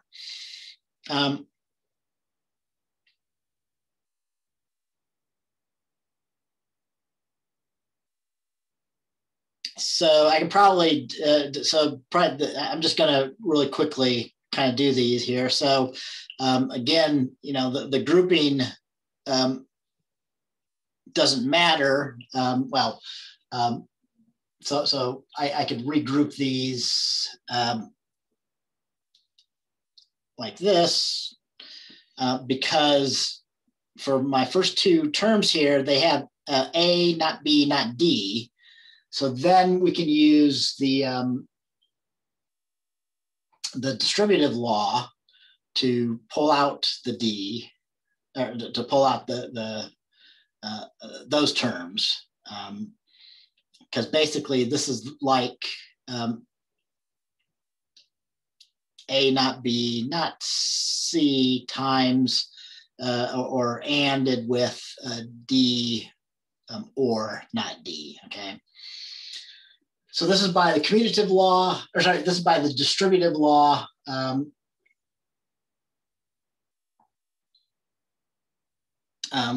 Which, well, I'll let you read, I'll let you go back and refer to the table there, right? And the reason why you want to do something like that is because D or not D is an identity. So if you take something and OR it with itself, take something and OR it with the complement of itself, this is always one, right? So that comes out to one, right? And basically that drops out. And then likewise, so we do the same thing over here. We've got the AB, not D, with the not C or C, right? So that simplifies down to that.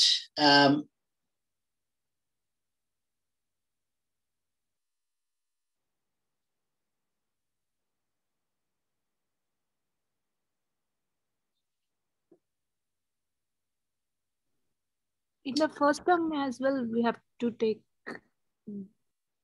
D common, Professor. D common. Say it again. Yeah, I see that I've made a mistake here somewhere. So were you pointing it out for me? In the first term, A not B and not D should be taken as common. Right. Thank you. Yeah, that was a mistake. That was the mistake I made. So, because yeah, we're trying to keep A and not D, or we're going to end up, if we get back to this, keeping A not D.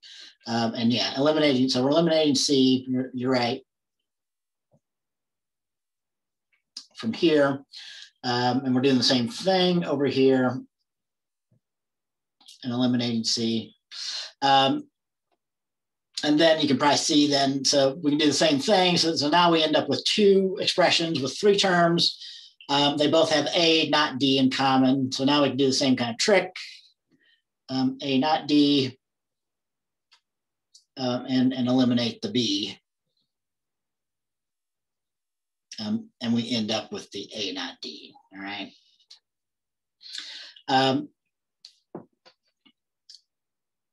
So yeah, I mean, basically that I should probably move on, but basically what we're doing here, I mean, it does help. So, you can use an example from the kernel map. So we were identifying those commonalities using the Boolean expression and eliminating variables in steps here to get to the term here. So, and then presumably then the terms that I haven't dealt with, we could do the same thing to eliminate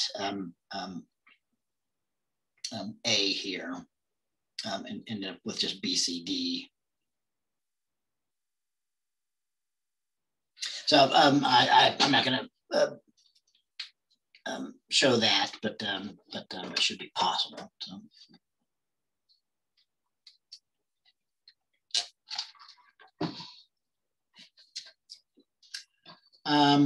All right.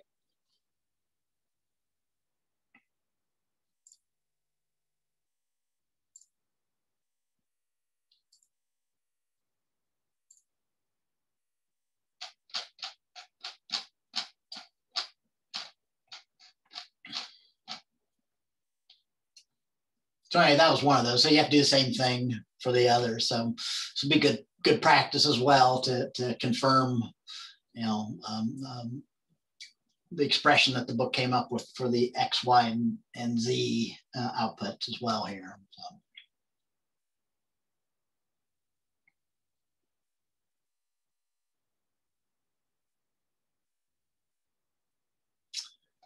All right, so yeah, let's move on. So I don't have a whole lot more. I'll probably just briefly go through then all these different kinds of circuits. So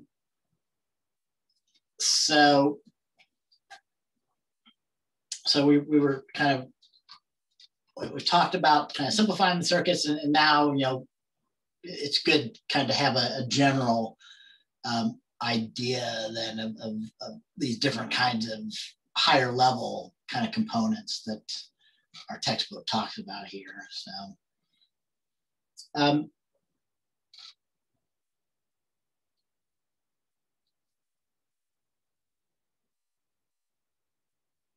So a multiplexer is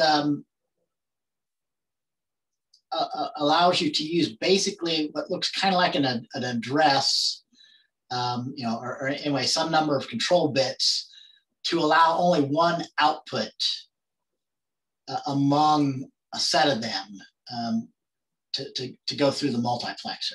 Okay, so so basically, if you have two input lines, you can think of that as like a 2-bit address. So the possible values would be 0001, 1011. And then if it's 0, though, you're going to allow whatever the signal is on D0 to be the output. And if it's 1, it would be D1 and so on, right? So this is a relatively easy circuit to implement using ands, ors, and nots, right? So you can draw a circuit diagram for a 4-to-1 multiplexer, okay? So, in modern chips, it'd be more common to have bigger one, so you might have like a 32 multiplexer if you have 32-bit addresses or something like that.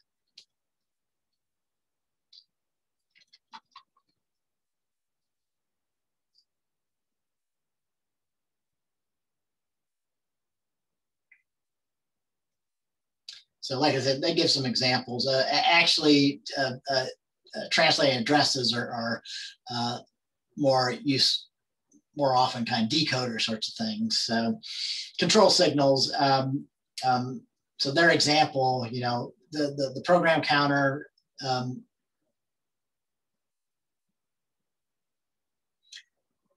The way that you update the program counter in a typical computer architecture, there's several ways it could be updated. So the normal way is to increment it.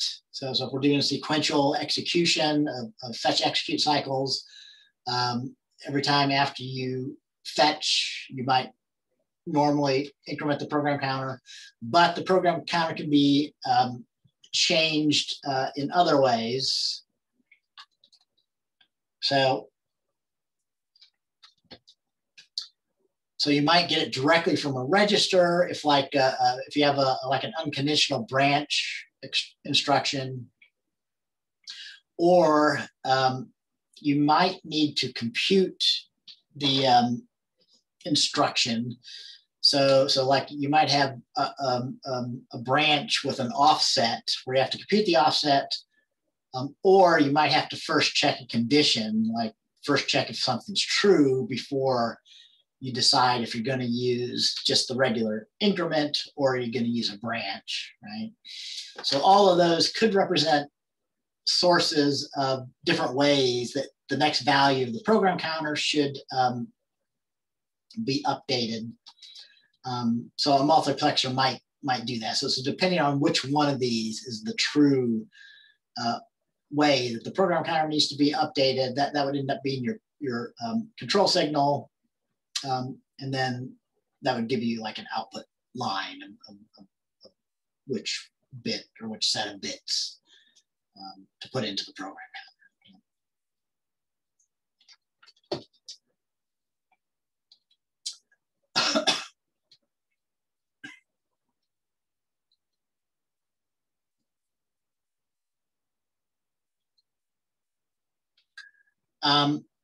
Anyway, so a decoder is kind of like the reverse idea. So instead of having multiple inputs, it has multiple outputs, but only one of which output is asserted at any given time, right? So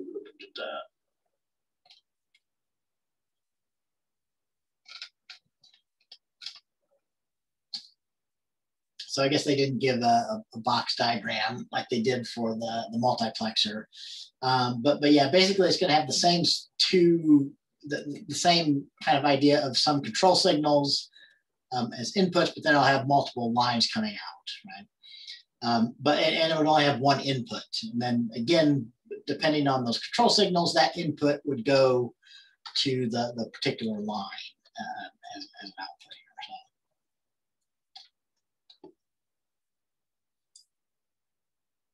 So they gave an example for address decoding.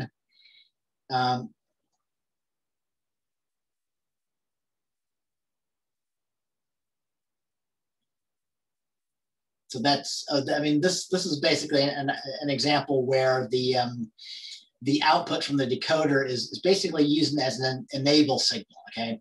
So given the address, like if we have four, you know, as a real high level of what they're talking about here for the address encoding, if we wanted to have a kilobyte of RAM and we didn't have a single kilobyte chip that we could put onto our integrated circuit, we had to use 4 256 byte chips here. So each one of these chips holds 256 8 bits of memory, right? So basically, this is kind of similar to the caching that we did. So here, since we have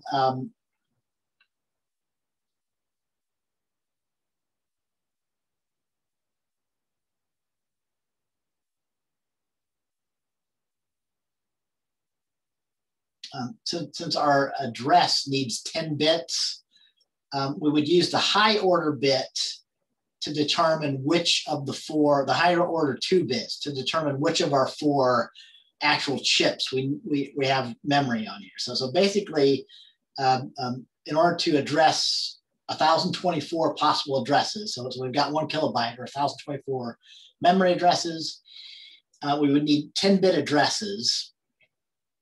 But the 2 high bits would select one of our small bits of memory, one of our memory chips. And then the other 8 bits, the lower order bits from bit 7 down to bit 0, would be used as the offset to figure out which of the 256 bytes we're trying to read or write out of the RAM here.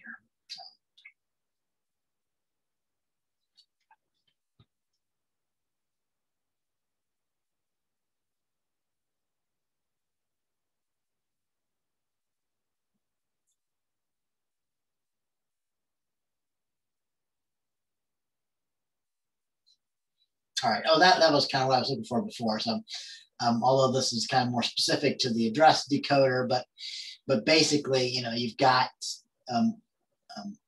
in control bits for 2 to the n outputs, and you do have an input. So this input here represents if somewhere else, if we're trying to do a read or a write, then that's going to be 1, so that whichever of these outputs is selected, you'll end up with a 1 or enable on there. Otherwise, if we're not currently trying to do a read or a write, this input would be 0, so you wouldn't enable any of these. So the output would be 0 for all of these, and these all would be disabled for reading or writing.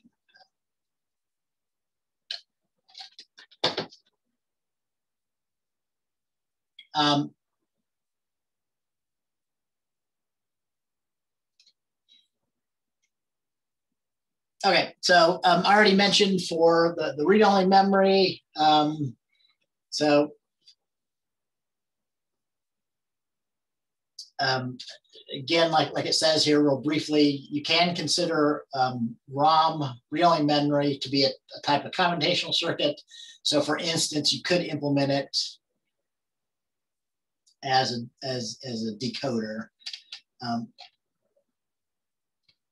Basically, where the address always gives one particular value here. So whatever the value is that you've written into your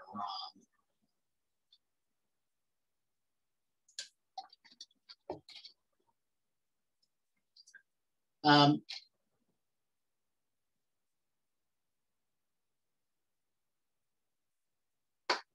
All right, and then finally, adders on the computational circuits here. So these are used extensively in computer architectures. There are lots of things that we need to do. So I mean, all of the arithmetic that we talked about in the previous chapter on computer arithmetic, both addition, subtraction, and also multiplication, and division as well. But all those we actually reduced down to additions, remember? So either additions of unsigned binary values or additions of two's complement encoded binary value, right? And for subtraction, we would just complement it, or two's complement the value and then do an addition, right? For multiplication, multiplication was just really a sequence of additions or subtractions, where again, if we need to do a subtraction when we were doing two's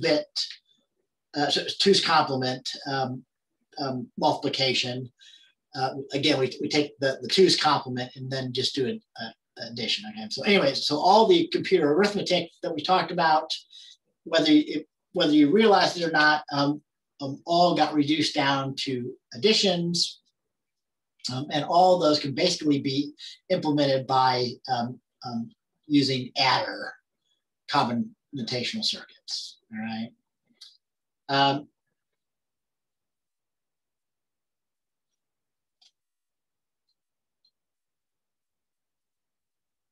So yeah, I mean, these you can build up the idea yourself, or visualize it from the description in this section. So you can start with a single bit adder, so something that takes two binary digits and adds them, right? So for a single bit adder, you have two inputs, and you're actually going to have two outputs, because you can end up with some, but you also have to represent a carry. So if the result doesn't fit into a single bit anymore, you have to also handle that carry.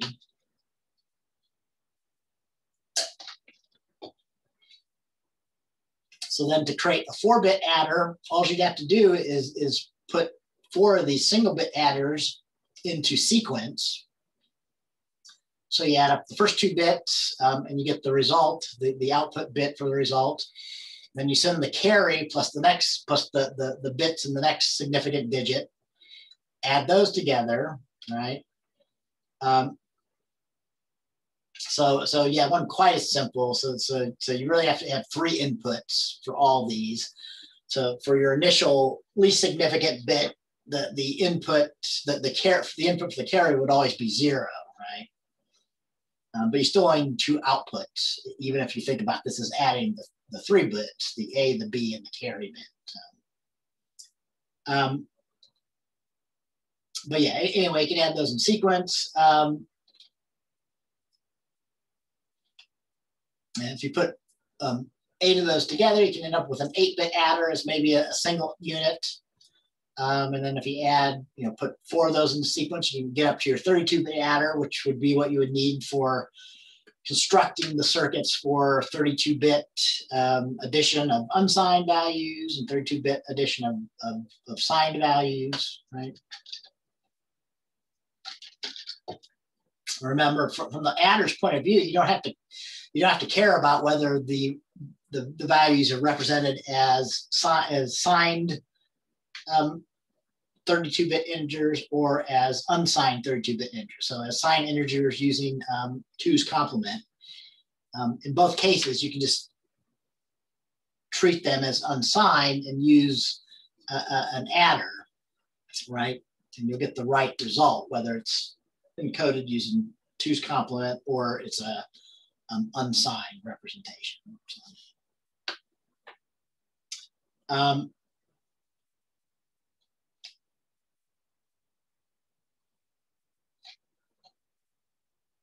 Anyway, so one final kind of thing that's discussed in here about adders is that there is a problem with gate delay. Okay, so if you actually build these as a sequence, although each one of these actually has multiple gates that you would need to implement the 1-bit adder. But every one of these along the sequence would have to wait for the carry bit to settle down before its value outputs would become valid, right? So while normally the gate delays are pretty negligible, if your series ends up being too long, you can end up making it too long for the computation to become available, right? And I talk a little bit about that in this section here. So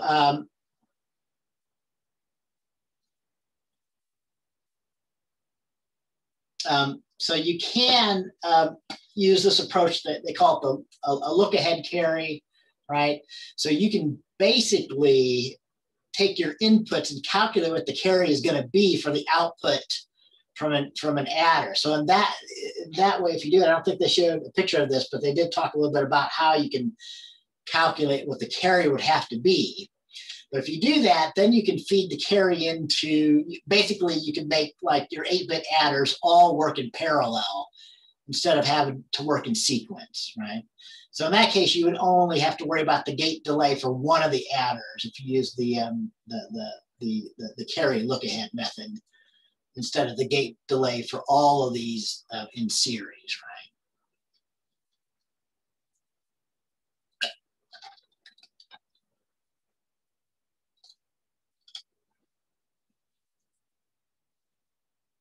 Okay, so that was the adders. So yeah, just a flavor of some of the circuits, the computational circuits. And then I just want to kind of go quickly then through the sequential circuits. So I already mentioned the one thing you should understand about these two kind of classes of circuits in these two separate sections is that for the sequential circuits, these are stateful. So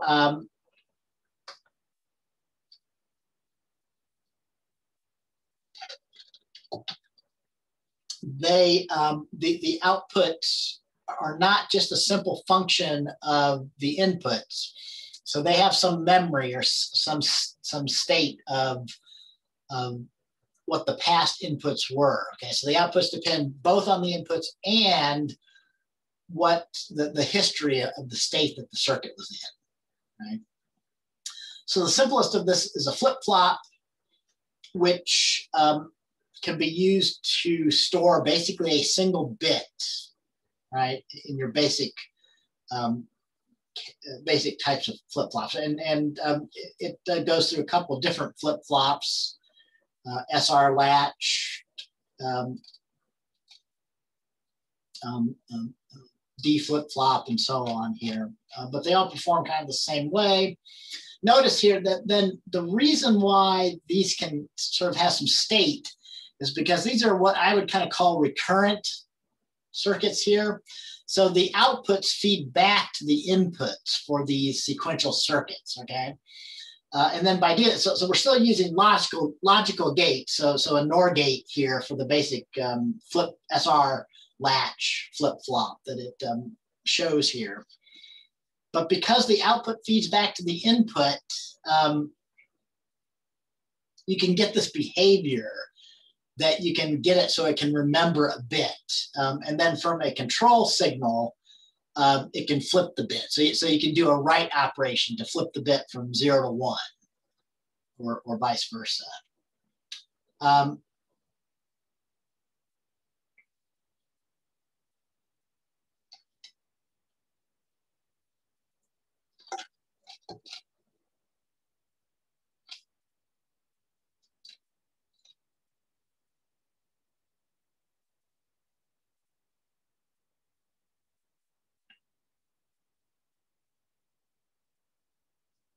So I mean, I'm kind of remembering so notice we call this the characteristic table now instead of the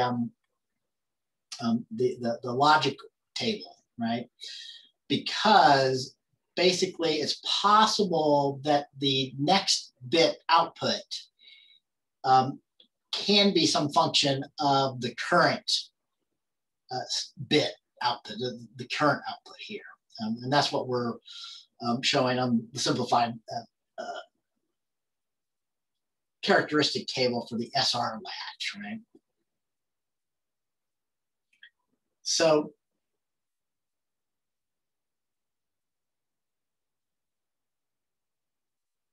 basically for the SR control signals, if I can't remember exactly, but when S and R are both 0, the output is going to be whatever is stored in the flip-flop, basically. So this is what you need to have S and R set to if you want to just read the value out, or if you want to know what the current value stored in the flip-flop is.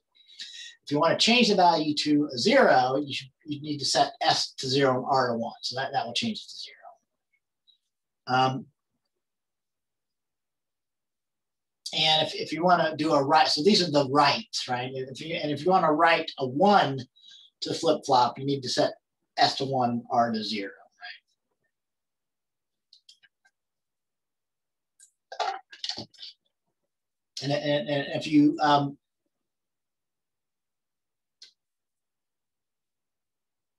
if you think about that, if you start with S and R as 0, if you just activate one of these, that will have the effect of writing. But what this is saying is that it will stay at that value as long as it's 0 and 1, and it will stay at this value as long as it's 1 and 0. If you go back to 0, 0, then whatever value it gets latched onto, it'll keep outputting that value, even though you've gone back to the read state of 0, 0 for the control signals here. Okay. So anyway, that's what the SR stands for the SR latch. And it's really undefined for the SR latch what the behavior should be for if you get 1, 1. And that's kind of a drawback of the SR latch. And that leads to people designing these other latches like the D. It's pretty easy to get around that because basically for the SR latch, if you just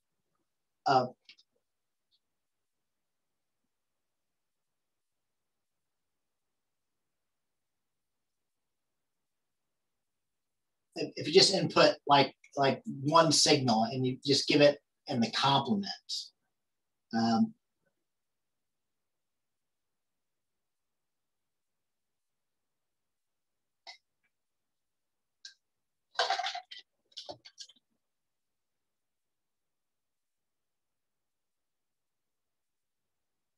you can do that with this variation called the clock SR flip-flop, which will only be able to update on the clock signal here, right?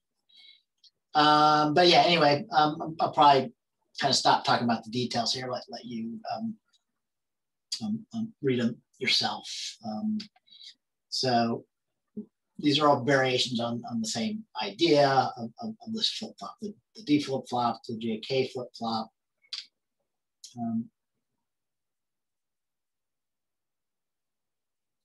So JK is nice because of the way it's designed.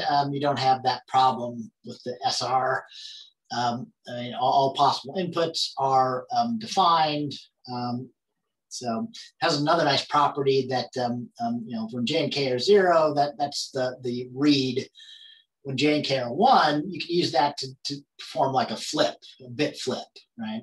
So this actually has a use that whatever the value currently is, you don't have to know what the current value is. So to use the JK to do a flip, you have to know what the current value is to explicitly set it to the other value. But for this one, you don't have to know. You can just say, okay, I just need to flip the bit now. Whatever the current value is, flip it to the other one. I give the 1, 1. Right? So again, this can also be very useful inside of like a counter that we talk about in this section here, because as you're counting, basically all the bits that's representing a counter going from 0, 1, 2, 3 are basically just flipping back and forth at particular times.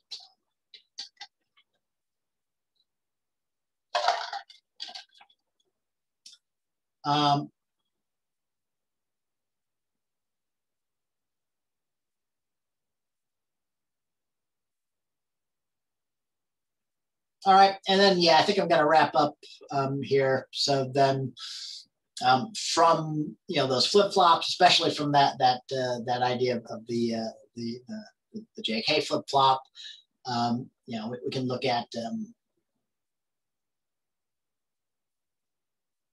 the use of these memory things. So any place you need to store a value to be manipulated, you need to use, a flip-flop, right? So not only RAM in your computer memory, but on the chip itself. So all the registers are really a place where you're storing some value. So those are all going to be using flip-flops to store the register values that are being manipulated by the computer. And other things where you're storing like counters, where you're basically incrementing something. Counters are very important to clock site. Well, no, that's not true. But yeah, counters are used in lots of places.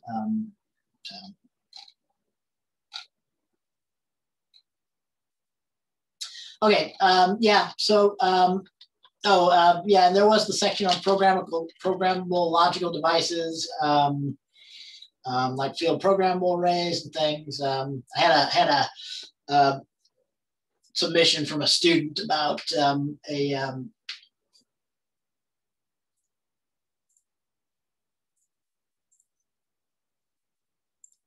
lost my connection. Sorry about that. About a chip design, which is trying to compete with NVIDIA for AI chips on edge devices, but it sounded like they were using something similar to an FPGA, if not basically FPGA. So,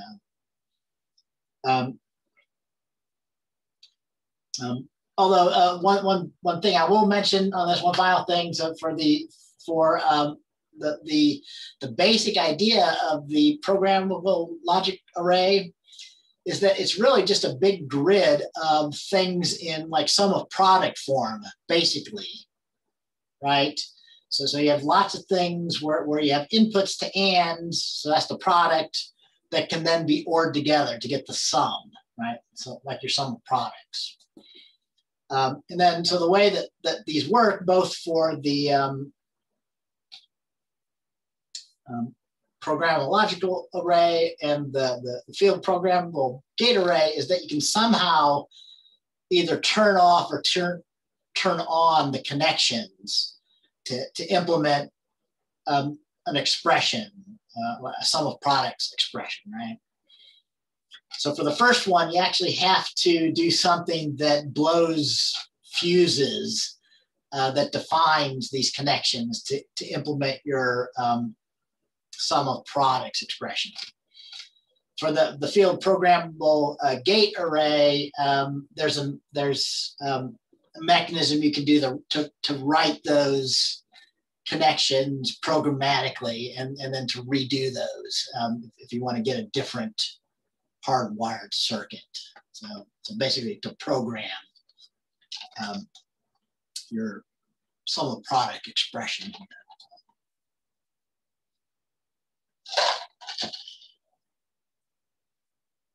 All right, so yeah, that's it. I basically lost my voice. Don't think I can continue much more. So yeah, that's it for the chapter. Does anybody then had some questions or wanted to go over any of the other assignment problems further, maybe, or anything?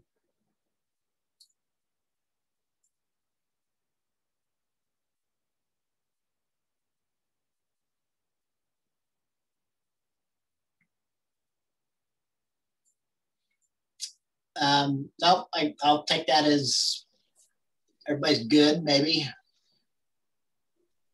Maybe. I'm good. Okay. All right. So, yeah. So I guess that's it for today. So I'll stop there and see you guys at our next meeting. See ya. See you next week. I got a question for you. Sure. Let me stop the record.